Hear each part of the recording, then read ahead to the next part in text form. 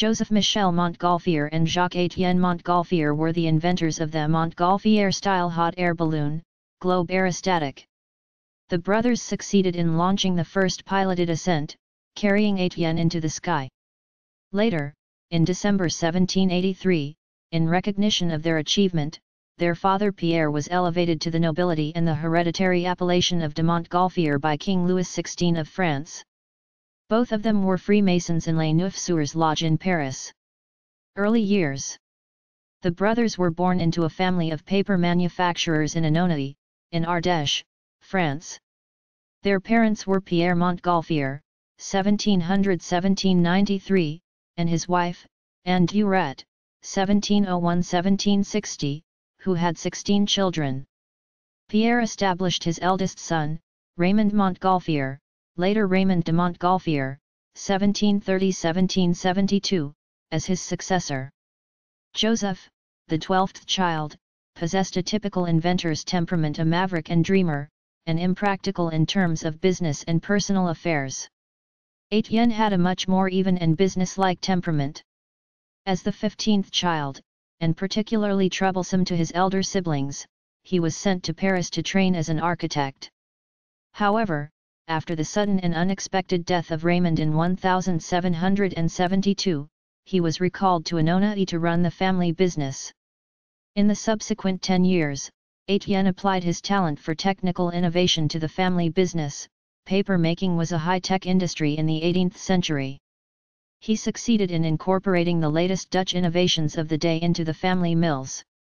Early experiments. Of the two brothers, it was Joseph who first contemplated building machines as early as 1782 when he observed laundry drying over a fire incidentally form pockets that billowed upwards. Joseph made his first definitive experiments in November 1782 while living in the city of Avignon.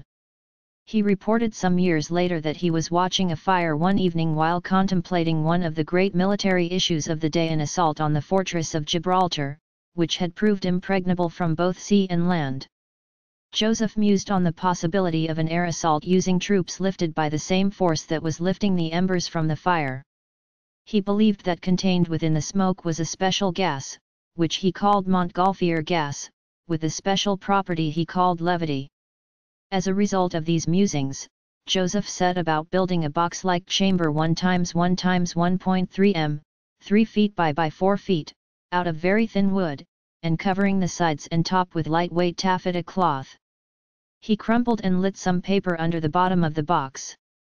The contraption quickly lifted off its stand and collided with the ceiling.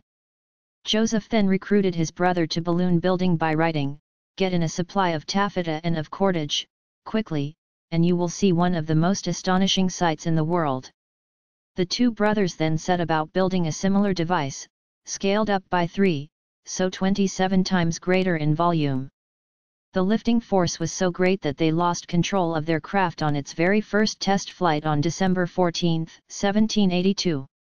The device floated nearly 2 kilometers, about 1.2 miles. It was destroyed after landing by the indiscretion of passers-by. Public demonstrations. The brothers decided to make a public demonstration of a balloon to establish their claim to its invention. They constructed a globe-shaped balloon of sackcloth with 3 thin layers of paper inside. The envelope could contain nearly 790 cubic meters, 28,000 cubic feet, of air and weighed 225 kilograms, 500 pounds. It was constructed of 4 pieces, the dome and 3 lateral bands, and held together by 1,800 buttons. A reinforcing fish net of cord covered the outside of the envelope. On June 4, 1783, they flew this craft as their first public demonstration at Annonay in front of a group of dignitaries from the États particuliers. Its flight covered 2 kilometers, 1.2 miles, lasted 10 minutes, and had an estimated altitude of 1,600–2,000 m, 5,200 to 6,600 feet. Word of their success quickly reached Paris. Étienne went to the capital to make further demonstrations and to solidify the brothers' claim to the invention of flight. Joseph, given his unkempt appearance and shyness, remained with the family. Étienne was the epitome of sober virtues, modest in clothes and manner. In collaboration with the successful wallpaper manufacturer Jean-Baptiste Revellon, Étienne constructed an envelope of taffeta coated with a varnish of alum, which has fireproofing properties. The balloon was sky blue and decorated with golden flourishes, signs of the zodiac, and suns. The design showed the intervention of Revellon. The next test was on the 11th of September from the grounds of La Folie Titan, close to Revellon's house. There was some concern about the effects of flight into the upper atmosphere on living creatures. The king proposed to launch 2 convicted criminals, but it is most likely that the inventors decided to send a sheep, a duck, and a rooster aloft first. On the 19th of September 1783, the aérostat Revellon was flown with the first living beings in a basket attached to the balloon. A sheep called Montgolfière climbed to the sky, a duck and a rooster. The sheep was believed to have a reasonable approximation of human physiology. The duck was expected to be unharmed by being lifted aloft. It was included as a control for effects created by the aircraft rather than the altitude. The rooster was included as a further control as it was a bird that did not fly at high altitudes. This demonstration was performed before a crowd at the Royal Palace in Versailles, before King Louis XVI of France and Queen Marie Antoinette. The flight lasted approximately 8 minutes, covered 2 miles, 3 kilometers, and obtained an altitude of about. The craft landed safely after flying. Piloted flight. With the successful demonstration at Versailles, and again in collaboration with Revellon, Étienne started building a balloon for the purpose of making flights with humans.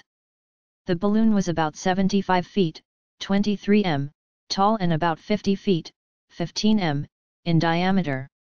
It had rich decorative touches supplied by Revellon. The color scheme was gold figures on a deep blue background. Fleur-de-lis, signs of the zodiac, and suns with Louis XVI's face in the center interlaced with the royal monogram in the central section graced the majestic machine. Red and blue drapery and golden eagles were at the base of the balloon.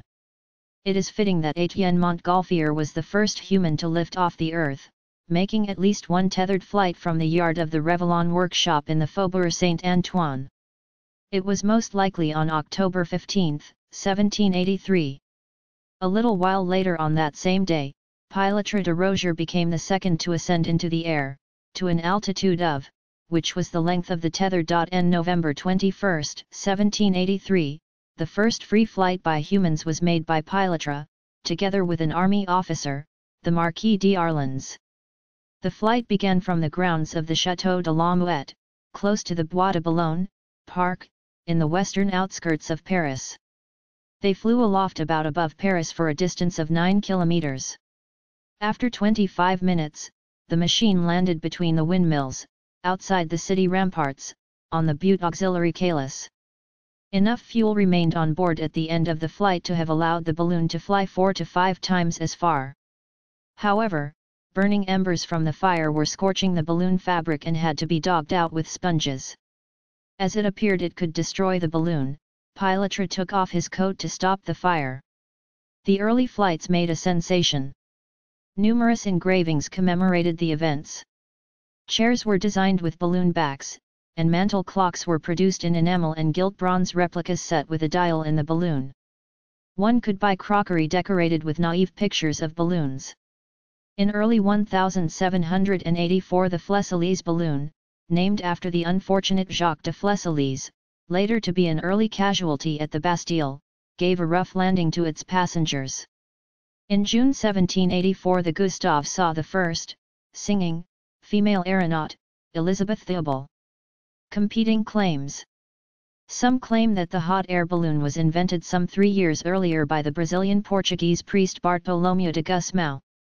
A description of his invention was published in 1709 in Vienna, and another one that was lost was found in the Vatican in about 1917. However, this claim is not generally recognized by aviation historians outside the Portuguese-speaking community, in particular the Fédération Aéronautique Internationale. The Montgolfier Company.